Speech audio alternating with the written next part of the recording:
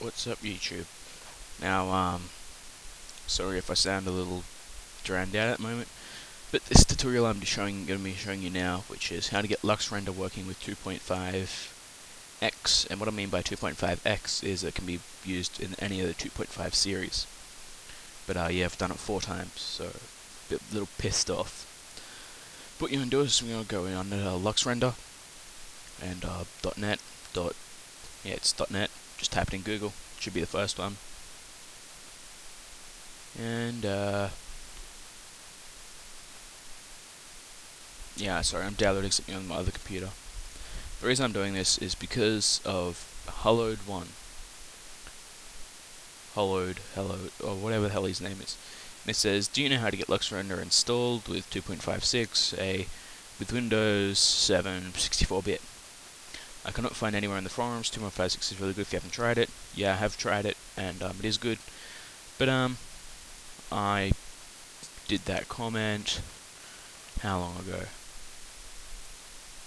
51 minutes ago. Because for some reason, when just go download.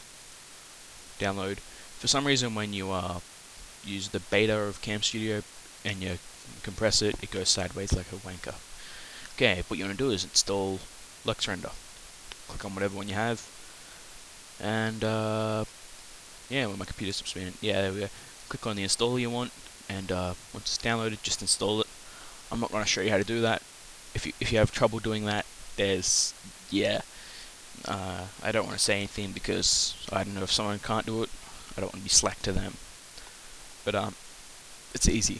Now you want to do is step 2, download and install an exporter for your 3D program of choice. Blender, obviously. Blender, obviously. And what you need for this is Python. So just go open a new tab if you don't already have Python. And what you need to do is go up to the top where it says LuxBlend can be found here. Click here. This will take you here, and then you want to go to this third one, LuxBlend 25, download installation instructions issues. Click on that. Then you want to go to this wiki page. Then you want to go down to get LuxBlend 25. Click on this source file here. Download the zip. It's like 100. Yeah, it's like 100 kilobytes. You also want to download Python. Any of the versions doesn't matter. Just download it, install it. There it is. You don't have to worry about it anymore. And yeah, once you get the zip file, I'll show you. I've got the zip file here. There we go. Okay. There we go. It's this one. So you want to open up the zip file with whatever program you have. I have WinRAR. You want to go into the folder. Then you want to go into this src folder. Double click, and then you want to extract the Luxrender folder to desktop or wherever's most convenient for you. Now once you come around, you'll have this file. Just double click on it, go into the source, get this Luxrender file, just drag it on the desktop. Yeah.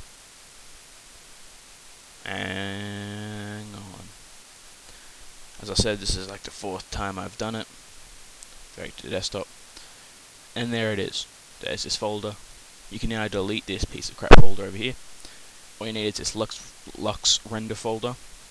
And I'm going to show you a good tip right here, right now. To get to the add-ons for Blender on Windows 7, you have to go through app data and roaming. Now, if you don't know how to do it, just make a new folder on the desktop, double click on it,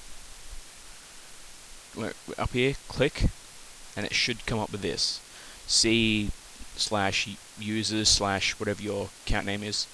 What you need to do is delete down to your account name, put a slash, do appdata appdata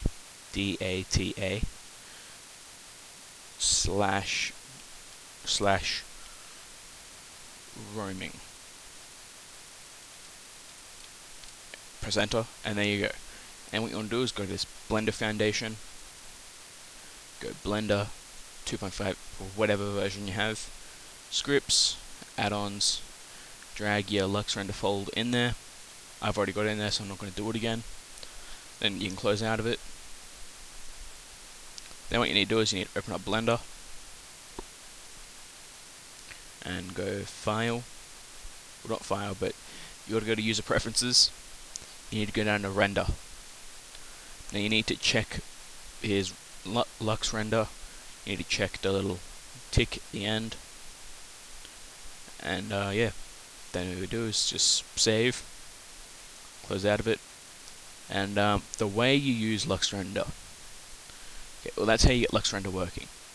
A way to tell if you have Luxrender working is you click here where it says Blender Render, change that to Luxrender.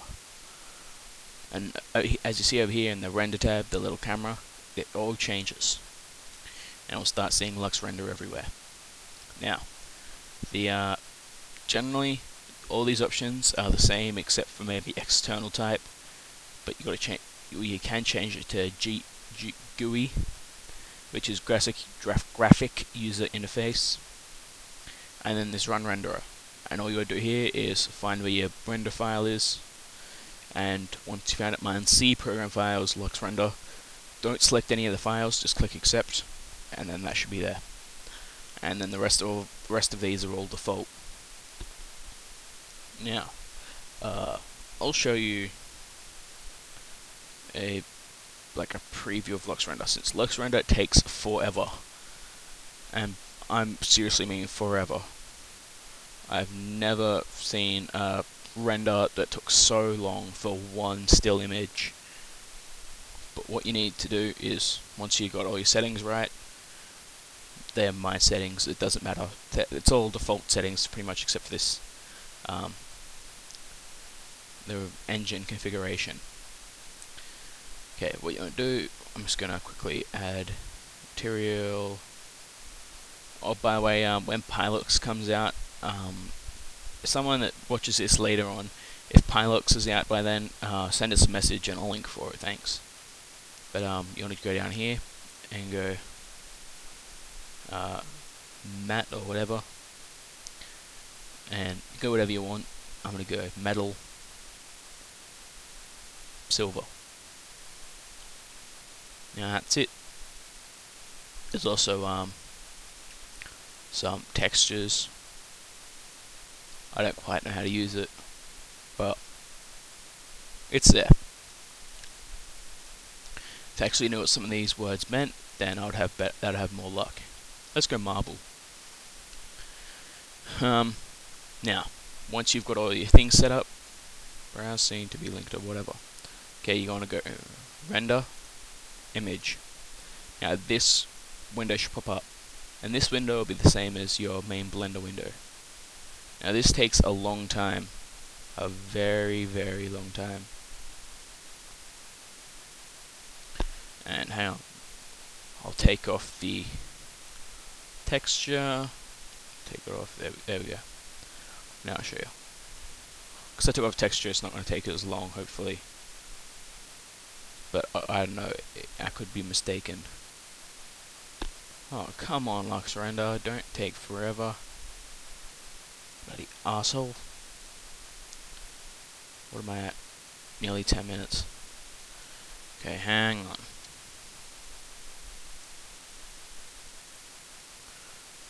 We are going to delete the default cube. Shift A, add mesh, monkey. No. Shift A, add mesh, monkey. Rotate X, rotate Z, rotate XX. Add modifier, subdivision surface, bump it to smooth. Add material, render image. Now let's see if this works. Yeah, this should work. For some reason it wasn't working with the cube. Now something should happen any second now. There we go. Now that will continue to get better quality until it gets pristine quality. Just depends on how long you can leave it going. I don't like to overclock this computer. When I get to my animation stuff, I will, but at this time, not really. And there's all these options, just go through and mess around with it. But that's it. To Hallowed 1. I did get it working. I hope this helps you, and thanks for watching. Bye.